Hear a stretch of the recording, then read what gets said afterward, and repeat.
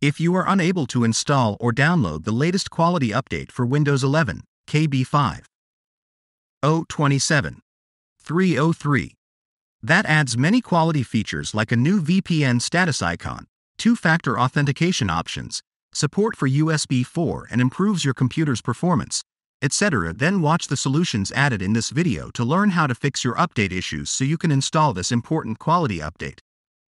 In the first solution, we'll run the file checker command to look for damaged system files that prevent you from updating.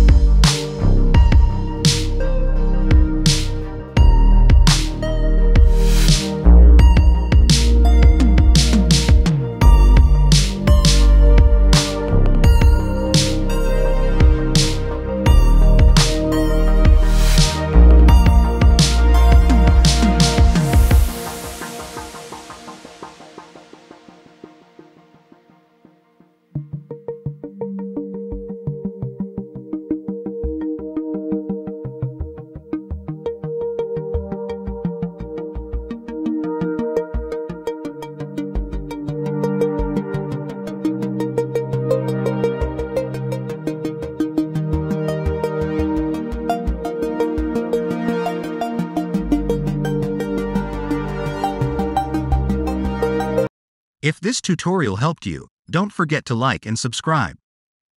Thanks for watching.